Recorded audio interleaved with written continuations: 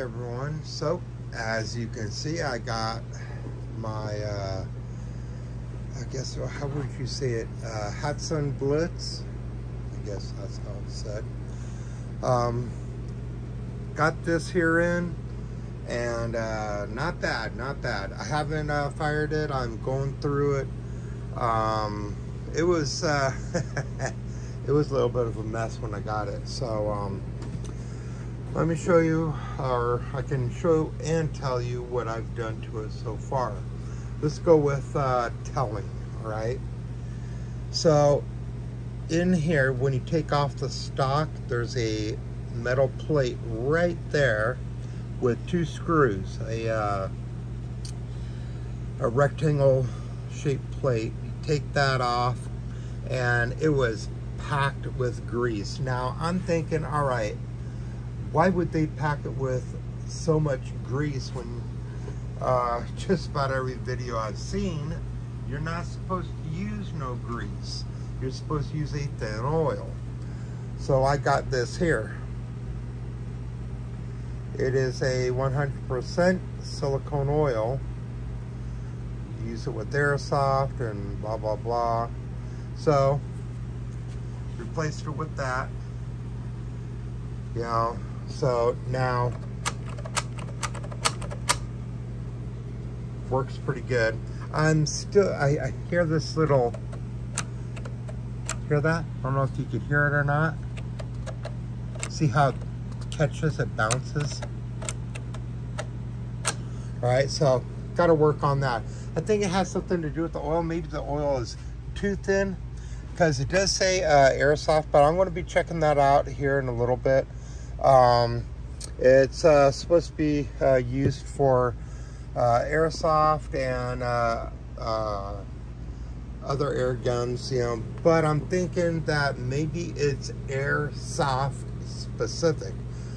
It does, let's see here, it does hold up as far as the heat on it. You know, I think it's, yeah, there we are. Hold 150 Fahrenheit. So I'm thinking, well, not bad, but I don't think it's specifically for this type. I mean, I'm not using it in the barrel, which reminds me, talk about the barrel. Wait, hold on. Let's finish this up. So then I took off this plate here, and that was jam-packed with grease as well, and pretty darn thick. I mean, that was some thick, nasty stuff. I mean, I had to use WD-40 on a rag, not directly on this, but on a rag and kind of work it, you know, because it's so thick. I was like, there's no way in hell this thing's going to cycle correctly with something that thick, all right? Now moving on to the barrel. So got to the barrel and I used what's called a worm. There we are, this here, patch worm. So I used that to clean it out. Believe me, it kind of made me nervous, a bit nervous. All right, because when you take this off, you have to look down the barrel, because there is a ring part right about here, somewhere right about here, where the spring sets in. And then it's like a, how would I explain it? Almost like almost like a washer. It just a little space, you know, that has a washer in there. It's just the weirdest damn thing. So you kind of have to feed it through here, through that little circle piece, through here, and you kind of have to work it a little bit, you know, to get it into the barrel. So, and as you see, this here has that curve into it, so you kind of have to straighten it out a bit. So got that part done. Fed it through over and over, cleaned it out. It had a lot of rust in there, a lot of dirt. It's really nasty. Same thing with this here. Had a lot of dirt in there. It's like not dirt, but almost like paint. It was black whatever it was goopy, nasty, black crap. And I was like, oh no, that will not do. Then the pressure gauge under here, let me go ahead and tilt it. You can see it there. So what I did was I aired it up, and here's my little problem that I was having. This here was only airing up to 150 bar. Now when it gets down to down to 100 bar, you should start filling it back up again. This here the gauge was only showing that it was airing up to 150 bar, but on this here, I still have it set in the same spot for the most part. Let's see, take a look. It's kind of hard to see it on camera properly, but let me try to move it to where the camera is directly on top. It's supposed to air up to the 250 bar, and that is working correctly, because I aired up this one, it works correctly. I aired up that one, it works correctly. I air up this one, and it's showing that's only airing up to half of what it's supposed to. 150 bar versus 250 bar. So it's only airing up to half.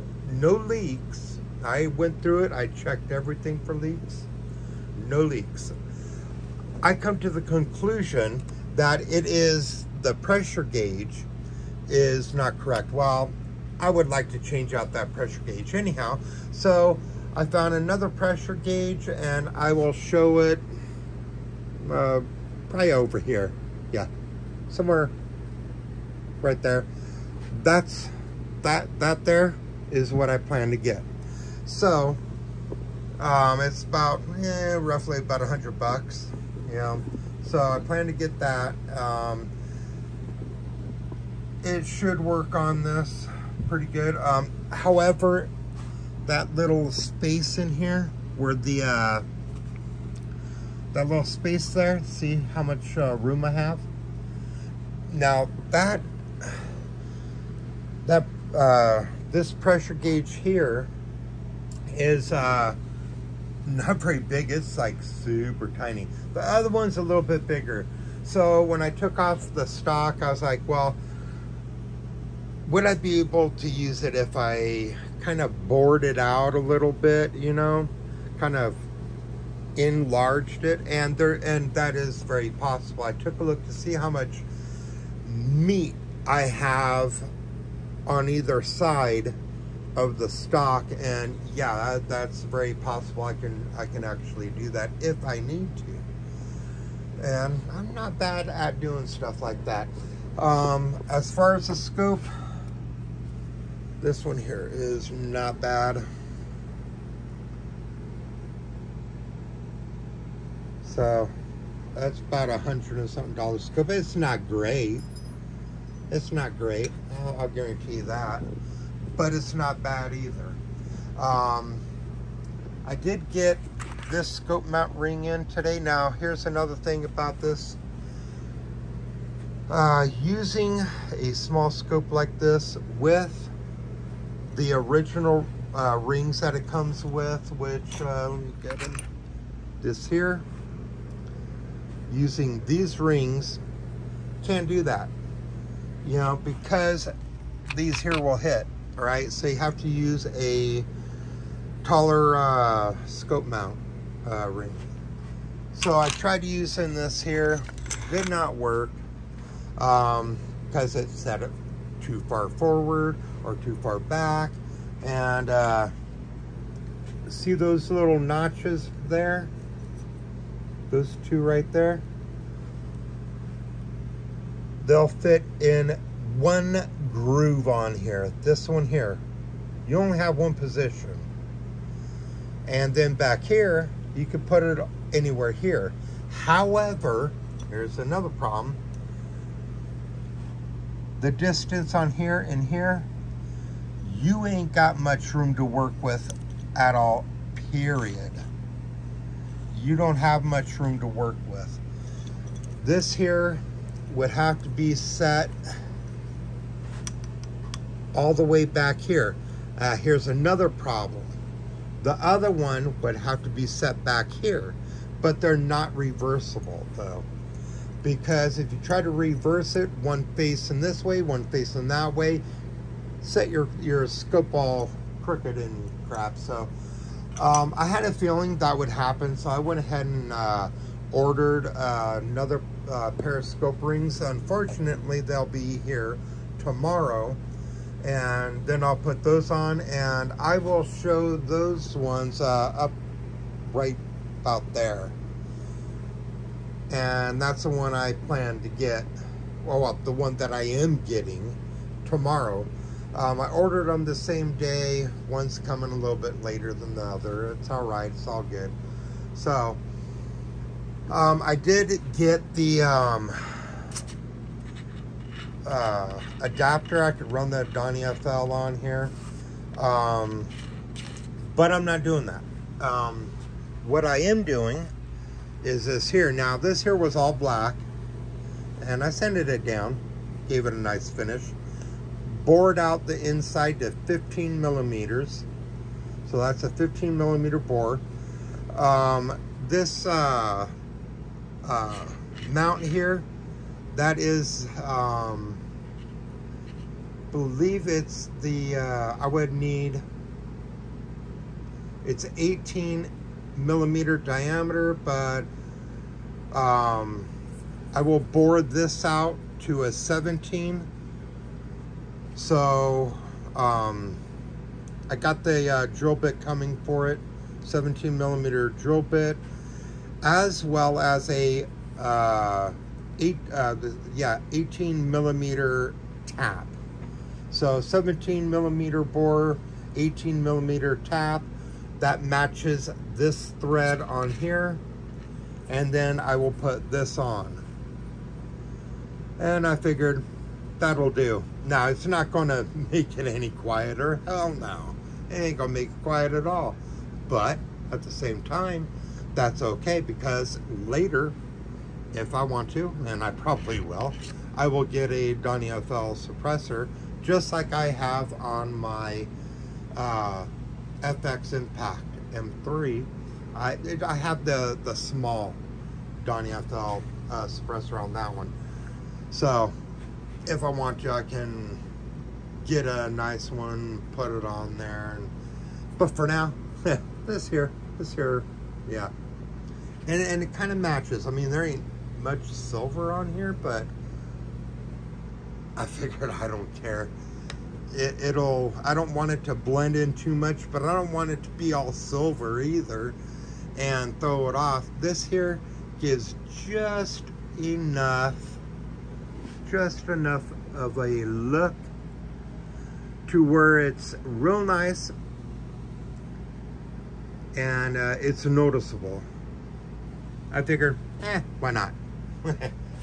So I like doing machining work. I'm not great at it, but as you guys seen my other videos, what I do, it works. So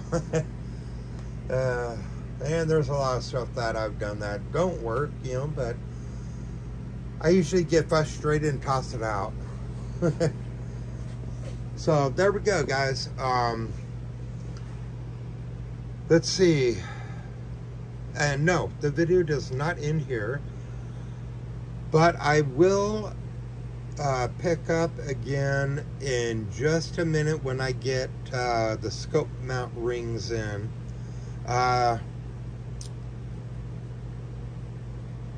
The pressure gauge, I will probably do another video on that, perhaps.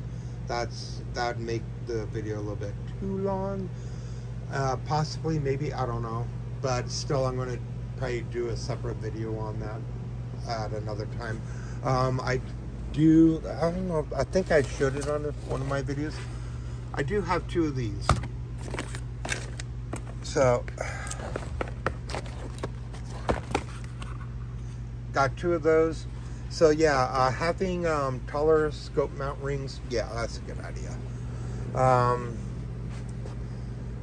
I didn't wind those, like take them apart and give it an extra wind. I figured, you know what, I'm just going to leave it like that for now, see what it does.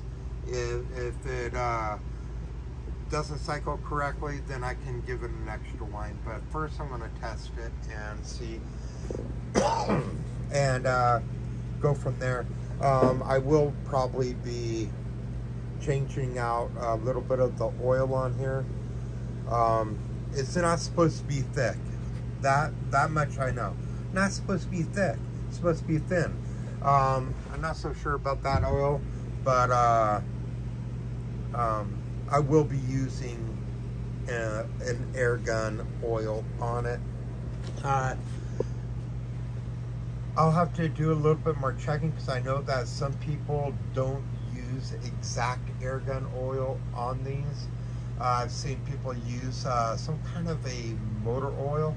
It's like a full synthetic, you know, oil on them, and I'm like, I don't know about that because of the seals in it.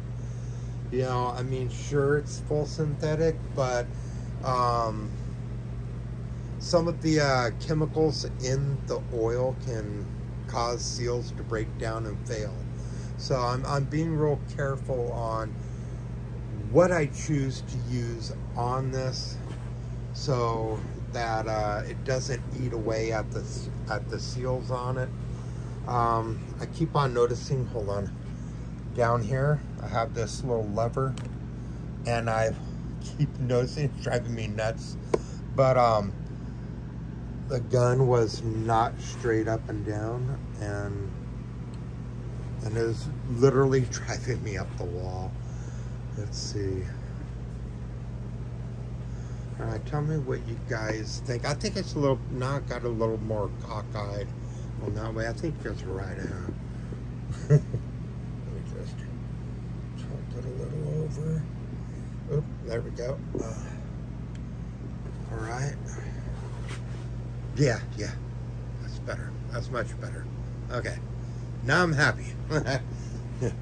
A little bit. I'm not a perfectionist by all means. I am not a perfectionist, but I know how this is supposed to be, and if it isn't how it's supposed to be, then I'm like, you know. I'm sure there's a lot of you guys out there that are like that. I noticed there's this one video. This one guy got one of these, and the spring set into the adapter instead of the piece sticking out. Let me show you here. All right, let's hear. There we go. So his kind of sunk in.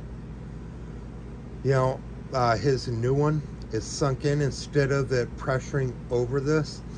I took a look at that a little bit more, and he's using the wrong one. I should have commented, or maybe someone else already did, but I mean, it's for the hatsan, but I'm not hatsan, whatever. It's for this gun, but not this exact gun, you know, because his set in on his new adapter. And if you get an adapter, make sure that it has this lip. Mine does. I made sure of that. I made sure that it is exactly for this exact gun, because some will sit in and that's not for it, and then others will have this lip, which mine does. That's the one for it. So I should have commented, but I'm sure somebody else already has. So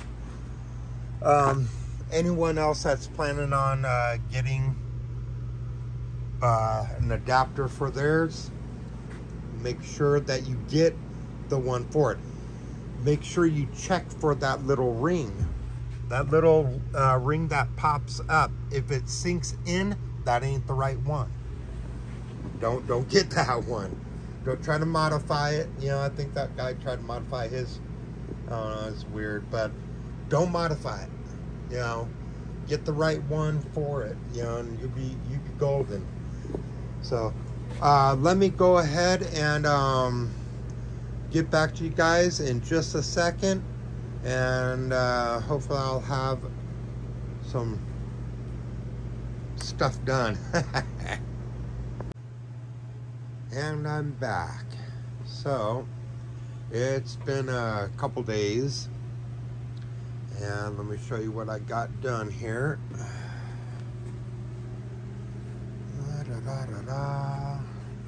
Okay, so I got the scope mounted on there. Had to put on some risers and a riser scope mount rings. Let's see, put on the light, which let's see, I've been having problems getting this thing to stay, but let's see. Oh yeah, there we go. Yeah, that's working fine. And then moving on down here, I got the brake barrel. You know, pretty nice, I have to admit, pretty nice. I have the tank is completely empty. I emptied it out, and the pressure gauge, I unscrewed that. I screwed it back in just a little bit, you know, just so nothing crawls up in there like a a spider. You know, so I went ahead and screwed that back in. On the first, I'll be ordering another one. I had to make sure that this here will work, and yes it does. Works just fine. And yeah, I do have the fill probe, so got that as well. So everything is looking really good on it. And this one here is the FX Impact M3. I know that they came out with an M4 now. You know, quite frankly, I kind of like my M3. You know, I really do. So let me fix this here.